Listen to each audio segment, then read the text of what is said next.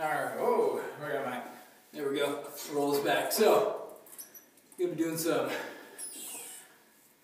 deadlifting, show you about some deadlifting today. I'm getting back on a deadlift cycle. Pavel has written for me. I've been working on trying to take mine up to around 500 or so. May see what else we could do.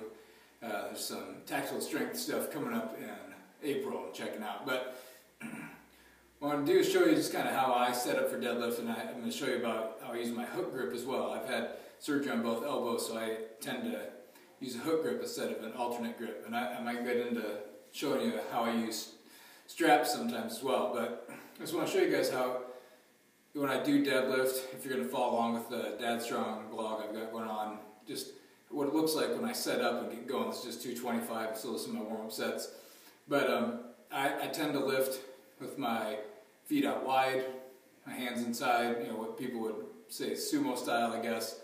But it's just how I have deadlifted forever. It's how I pick stuff up when I'm outside of the gym. It's my stance kind of when I squat, maybe a little wider than when I squat, but not much. It's my stance when I kettlebell swing. So it's kind of my overall power stance. But I just want to show you guys, it's kind of a basic set, making sure that when you are deadlifting, every setup looks the same. And I'm also going to do some pause work in this cycle to help strengthen up my hook grip. I haven't deadlifted heavy with hook grip yet, so see how it goes. But number one, see if we can get in there. Back the bar up a little more. So first thing I do is I approach the bar. I always grab, let me tilt that up a little bit.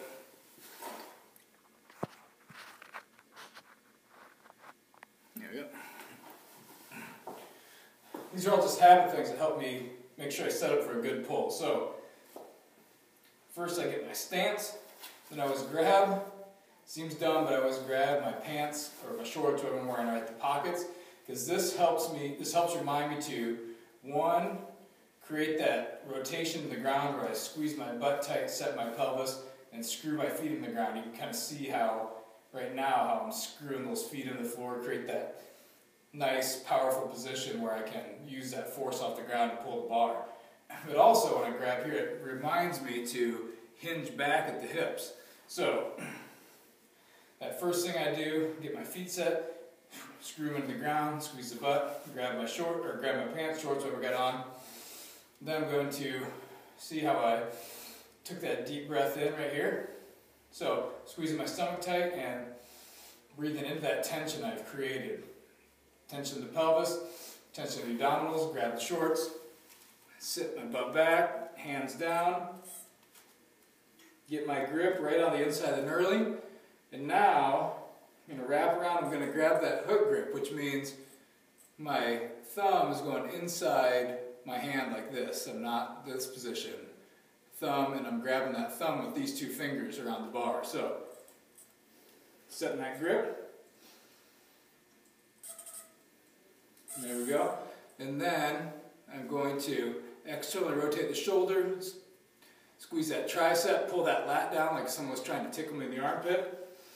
This helps set that whole back. Then I'm going to wedge my hips down just a little bit.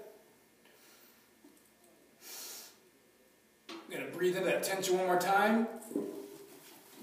Pull back, squeeze that butt tight at the top.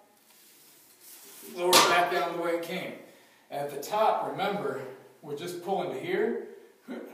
There's no reason to go back in this position. We're just hyperextending at that point. So, I'll show you another one.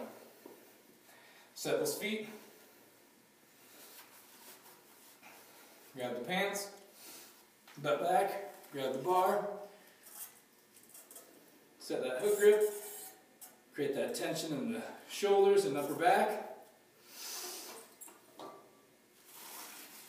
Pull through. Squeeze the butt tight at the top. Lower it down.